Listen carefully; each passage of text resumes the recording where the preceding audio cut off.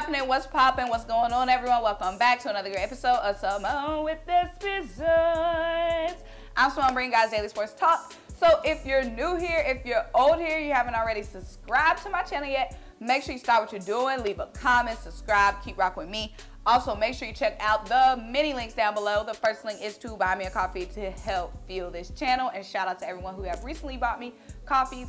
And the second link is to shop the official Simone with the Sports. Our merch collection gets you the classic tee, the wavy tee, or the brand new fly or die crew neck for all of my Birds fans.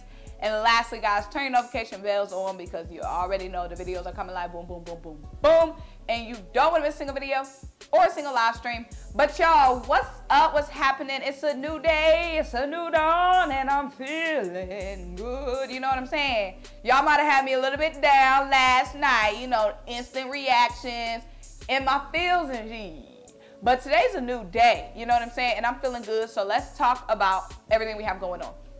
So we have 2 days until Sixers Raptors game 6 in the 6 versus the 6 game 6. You know what I'm saying? It's a lot of 6. You know what I'm saying? I think that's isn't 6 like something bad? Anyways, y'all, we got to talk about this, and like I said, I have a lot to get into today, but I'm going to give you guys the rundown. First, I'm going to talk about player performances, some media stuff, some stuff Joel Embiid said in the media, some player performances. Then I'm going to have to talk to these Raptors fans a little bit because I got a little something to say to the Raptors fans. But I'm going to say that for last. You know what I'm saying? But y'all, let's start with one.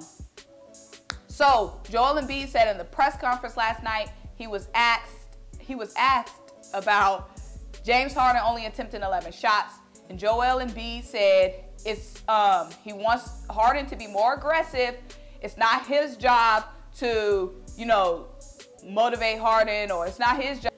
Okay, so Joel Embiid said, I've been saying this all season since he got here. He needs to be aggressive, and he needs to be himself. That's not really my job. That's probably on the coach to talk to him and tell him to take more shots, especially if they're going to guard me the way they've been guarding, but that's not really my job. And I agree with Joel Embiid 1,000%. It's not his job. James Harden is a former NBA MVP. James Harden has been here before. James Harden has been in the league so long. I can see a young gun like TYRESE Maxey might need some motivation or whatever from Embiid or from the team. Like, be more aggressive, Tyrese. Boom, boom, boom, boom, boom. He's a second-year player. There's no excuse for James Harden not being aggressive. James Harden has been in the league how long? He's done this. He knows this. He knows his job. He knows his role was to come to Philly and help us win games when Joel Embiid is off. The point of having James Harden, the point of that trade was not just to get rid of Ben Simmons. It was also to make this team better while Joel Embiid is in his prime. We got James Harden to win us games when Joel Embiid is off, when Joel Embiid is injured. He's supposed to carry the team. That was what was in the contract, I thought. 11 shots when he's supposed to be the best shooter on this team. Like I said, James is supposed to be the backcourt of Joel Embiid dominating the front court, James Harden dominating the backcourt. And like I said, he got away with it sometimes because he was doing such a great job facilitating, setting everybody up. But now his facilitation has even been off. He hasn't been aggressive, hasn't been decisive, wide open shots, just hesitating to take wide open shots. I don't understand what's going on with James Harden, y'all. But like I said, the writing has been on the wall. We saw it I saw it last season when he was with the Nets. He was not right. Starting this season with the Nets, Kevin Durant was in the same situation that Joel Embiid is now in. It was several games early in the season. Kyrie experienced it too. When Kevin Durant was hurt and it was just Kyrie and James was barely helping. When Kyrie was on, I was about to say vacation, on his days off, and it was just KD and James would halfway show up.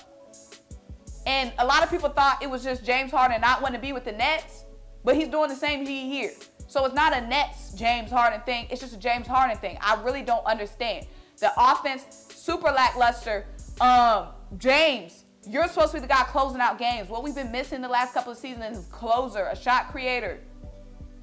And he's not doing that for us in the playoffs. Those first 3 games in his Philly debut, yeah, he was popping. The first 3 games, everything was great. We played the Knicks twice, a bum team, and the stats went up. Everything looked good. But after those first 3 games, what's been going on? But I'm not here to rant about James Harden again. You already know that.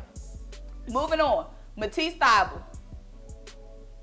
Actually, let me say something positive first before I do that. Tobias Harris, y'all. Tobias freaking Harris. Tobias Harris's contract is insane, but y'all, Tobias Harris is the only one who's been showing up night in and night out in the playoffs. Tobias Harris, yeah, who we boo, who we clown, who I talk so much G about.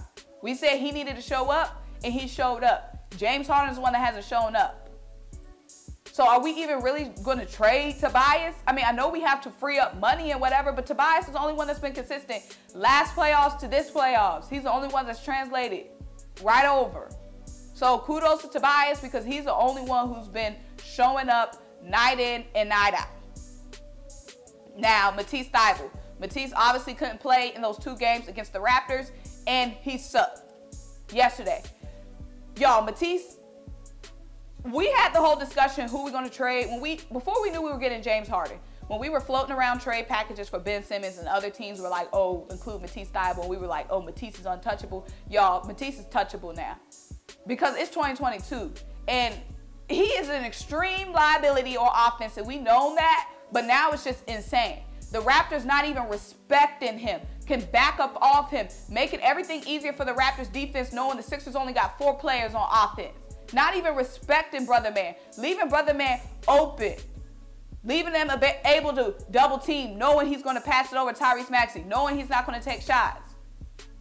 Matisse Thybulle, y'all, been stinking the shit up, y'all. So I know we were like, Matisse is untouchable. We were like that, but y'all can touch him now. Like, if it's some trade packages and we're going to get a new player, boom, boom, boom, boom, boom, boom, boom, boom, I ain't mad at all if Matisse, because like I said, you can't just be a one-sided player in the NBA. His defense isn't that phenomenal to the point where he could be out here just such a liability for us on offense.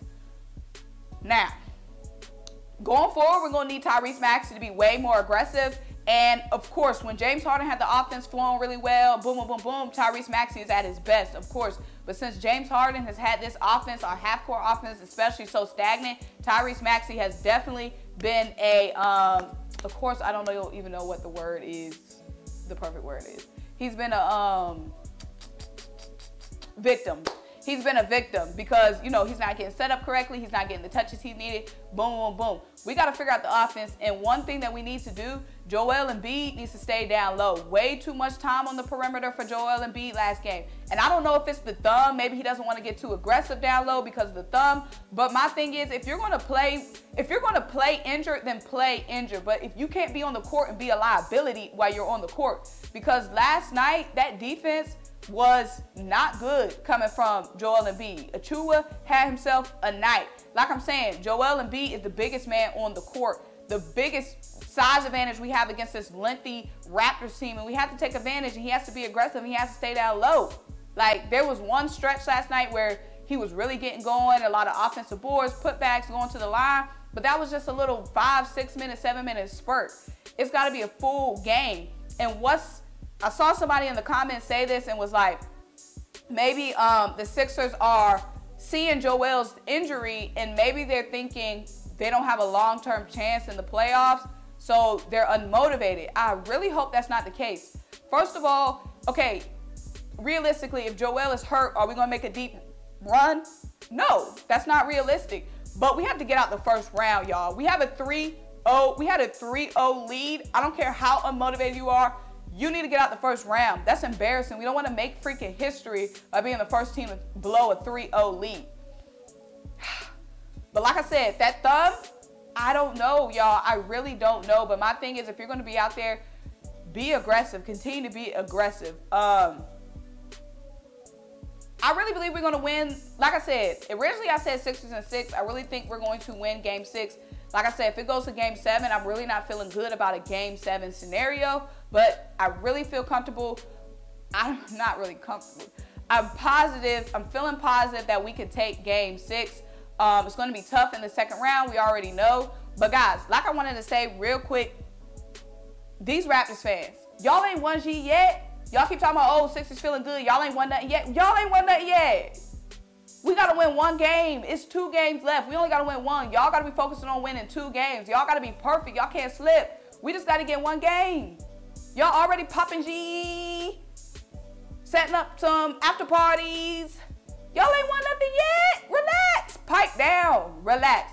Y'all ain't won nothing yet. That's all I really want to say. And like I said, these Raptors fans, y'all all loud and proud in the comments right now. Where were y'all when we was up 3-0?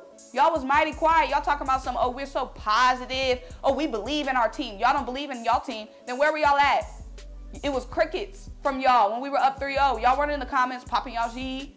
No, y'all wasn't. Y'all only show up when y'all win. You know what I'm saying? Big. And 2, a lot of Raptors fans was saying in our comments, oh, y'all booing y'all team. Yeah, we booing our team. Yeah. Because we got embarrassed last season. Second round exit from the Hawks, from playing lackluster, from blowing leads, from feeling comfortable.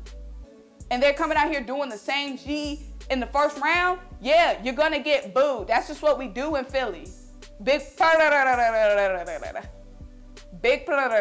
But y'all, like Pastor used to say, that's my time. Make sure y'all like this video. Make sure you leave a comment, subscribe. Keep rocking with me. Tomorrow we're going to have a full recap, NBA recap on Tough Calls. But make sure you guys like this video. Make sure you leave a comment, subscribe. Keep rocking with me. Channel links down below. And I'll talk to you guys next time. Bye.